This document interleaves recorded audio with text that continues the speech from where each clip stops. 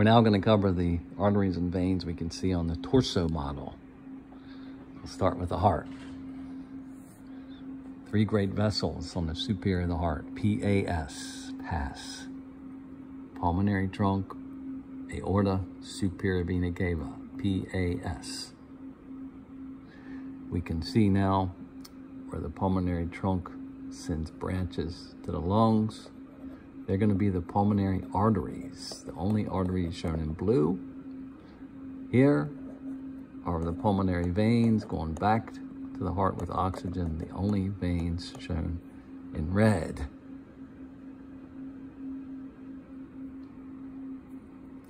Now, we can also see on the external of the heart, the coronary arteries and veins. I'm going to take the front of the heart off. And we can see that the first branch off the aorta with that oxygenated blood is the coronary arteries. Right one and left one. Now let's follow the aorta. Remember, on the left side, here's the apex, left side, we have a left common carotid, and we have a left subclavian. The right side, we have this brachiocephalic trunk, short from here to here, and then it'll branch to the common carotid and subclavian here. Now, in this torso model, we can't see what happens to subclavian later, axillary and brachial. But we can follow the carotids up, and it's going to be common carotid until they split here. Now, it's hard to tell which one's going internal and which one's going external. They say the jugular is one. If you're wondering what this is, oh, this gland here is the thyroid gland, so that's the thyroid vein, and there would be an artery going there as well. On this head model, we can tell where the carotids split. So you can see here, common carotid coming up. This one's going to go deeper. So that's the internal carotid. This one would be the external. You can see it coming to the outside part of the head.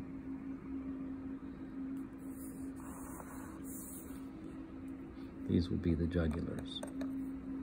Sometimes they show them as 2 coming off the brachiocephalic vein. But let's continue to follow the arteries now. Let's take this heart off. This was the ascending aorta and aortic arch. You can see the aortic arch now here arching and now going down. Because remember we said the aorta, when it starts going down, is the descending aorta. And that's going to go through this thorax. Thorax is from the neck to the diaphragm muscle. If you're wondering what this brown structure is, that's the esophagus. Of course, this light blue structure is going to be the trachea and the bronchi of the lungs. Well, let's review. And there's going to be a branch off this thoracic aorta going to the lungs. They don't show it here. It's going to be a bronchial artery supplying the lungs with nutrition and oxygen and glucose. Don't confuse these as the bronchioles. They're the pulmonaries. They don't show the bronchioles here. But let's review now the abdominal organs and their placement before we show the arteries there. Liver on the right. There's the gallbladder. Stomach and spleen on the left. Large intestines, small intestines. Now the pancreas would be right in here between the stomach and intestines. That's not it, that's actually some fat. But we're going to go ahead and take this off. Liver and stomach, so we can see the fish-shaped pancreas here. We'll take the intestines off now.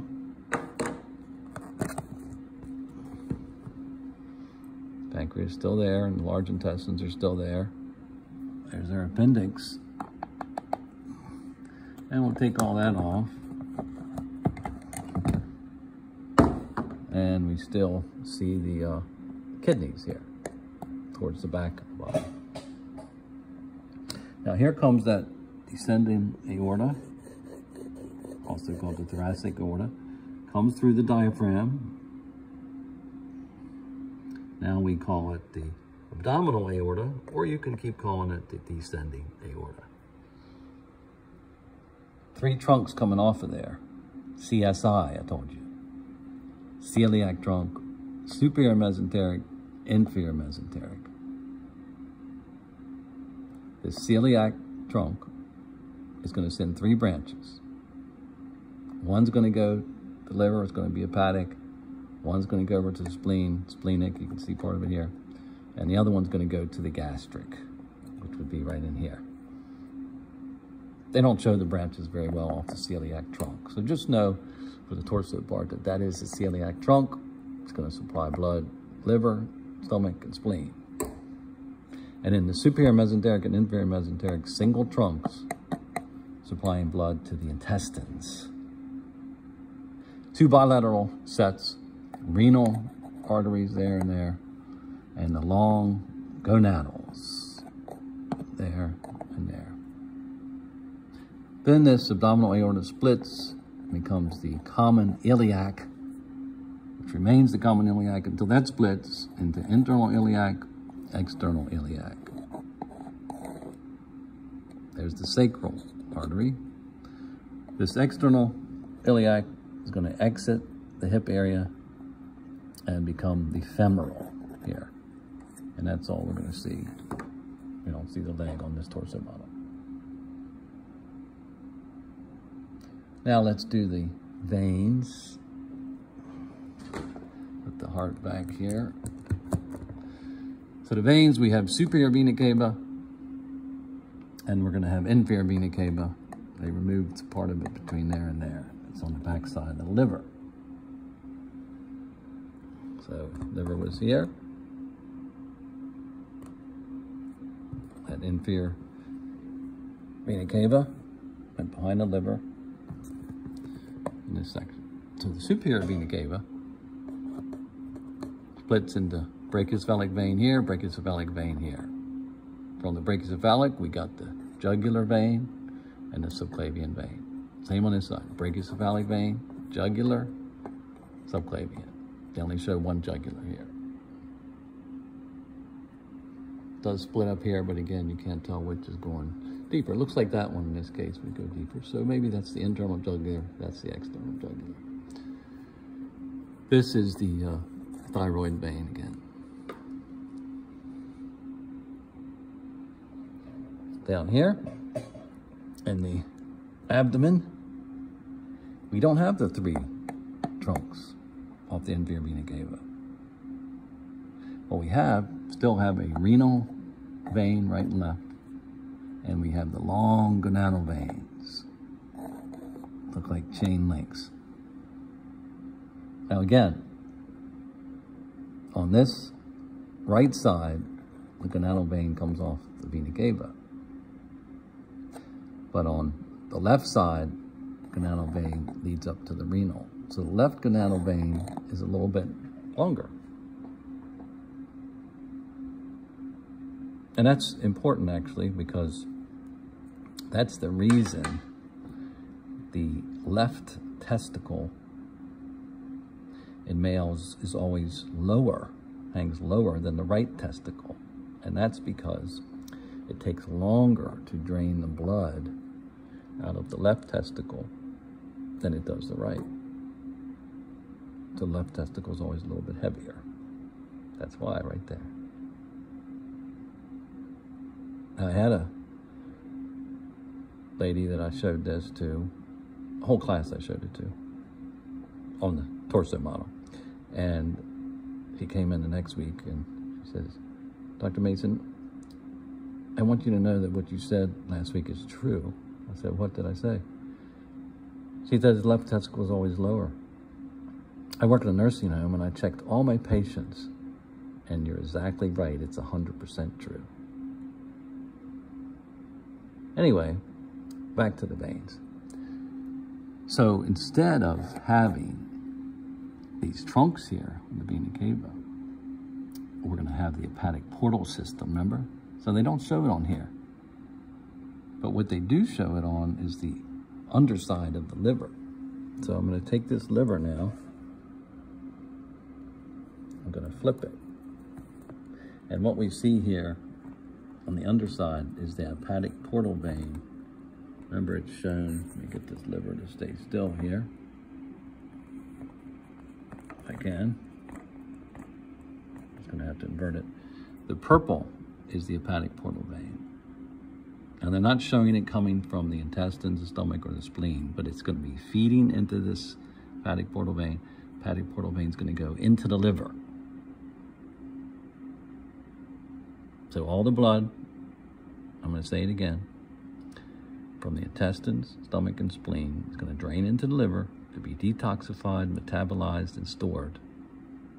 And whatever's going to be released back into the bloodstream is going to be released through the hepatic vein on top of the liver here, and that's going to drain into the inferior vena cava. Okay, so when you look at the liver, look for the inferior vena cava, backside, top side hepatic vein, underside in purple hepatic portal vein. That system replaces these three trunks here. Now, down here, inferior vena cava splits into common iliac veins. Let's go to this one. Common iliac vein here. Where that splits, that's the internal iliac vein, external iliac vein. As soon as that exits the pelvic region, then we're going to get the femoral vein. Now, the femoral vein is going to come on down the middle of the leg, where the femur is, right? So that's all femoral. This one, remember, as it goes medial, that's going to be that great saphenous vein. It goes all the way down to the foot.